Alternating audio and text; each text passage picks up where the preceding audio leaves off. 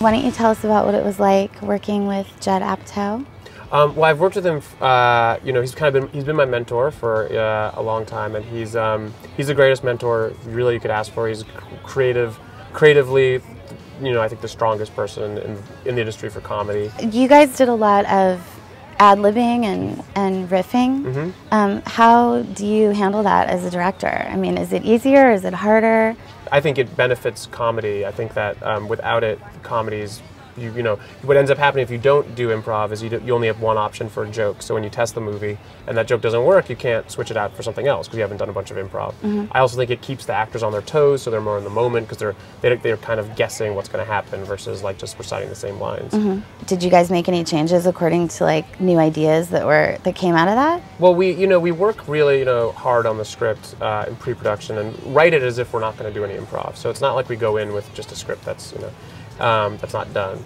And then in the rehearsal process, we do a lot of improv. Mm-hmm. And the best improvs are put into the script, and the best kind of, if there's any story stuff, by then usually the story's figured out. Mm-hmm. But the best improvs are put into the script. The casting process with Diddy, he was amazing. Yeah, he's our McLovin. We call him our McLovin. It's the first time, I never thought that Sean Combs would be described as our McLovin. He's our, yeah, he, and he had a little Les Grossman in him too, from Tropic Thunder. That's totally true, yeah.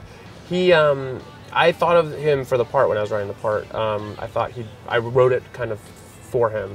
And when he came into audition, he was he was great. He just nailed it. He was hilarious. And then he also, with the table reads was hilarious. And every table read he kept just expanding his part because he was just so funny. And he improv just like the weirdest and most hilarious stuff, and knows so much obviously about the music industry that he could really improv in that world in a really funny way. Yeah. And you just want to know, you just want to know what makes him tick.